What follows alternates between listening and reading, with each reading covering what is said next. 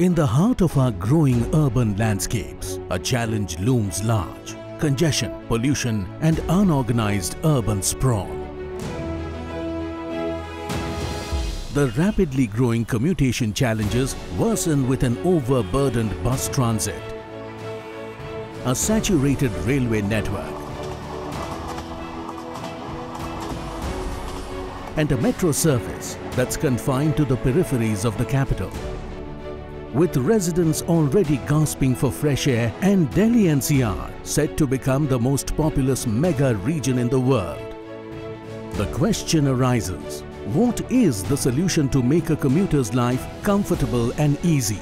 Amid the chaos, there's a beacon of hope, that is RRTS. NCRTC, the organization that is implementing RRTS, has put an unprecedented focus on multimodal integration of transit systems. This will not only improve access to education, employment and healthcare opportunities, but will also enable balanced and sustainable development in the region. RRTS stations are seamlessly integrated with the existing railway stations, metro stations, bus depots, ISBTs and airport. A case in point, constructed adjacent to Anand Vihar metro station, RRTS station will allow commuters easy access to both the pink and blue line as well as the ISBT. Thanks to well-planned foot overbridges, commuters will also seamlessly move toward the Anand Vihar railway station on one side and the Kaushambi bus adda on the other.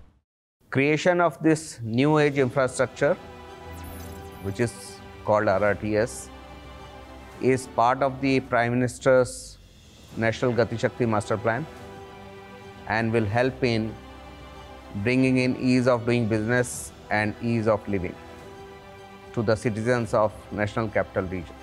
This has been observed across the world when the public transport system, especially the rail-based ones, when they are safe, reliable, affordable and punctual, lot of modal shift takes place from private vehicles to such systems. Such modal shift and change in the centers of economic activity will help significantly decongest Delhi also. It will reduce the congestion on the roads and in the long term significantly reduce the pollution.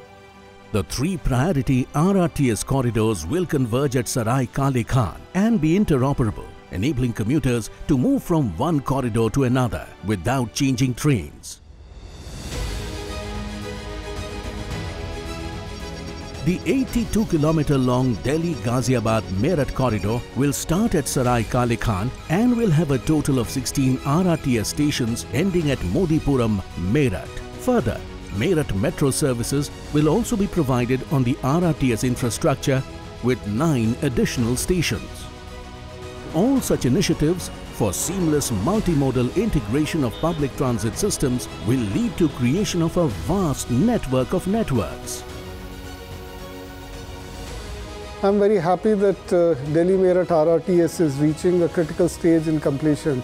Its multimodal connectivity with metro in Delhi and in NCR region, with buses, with other modes of transport, would provide a seamless movement for passengers within NCR region and would set new standards in India.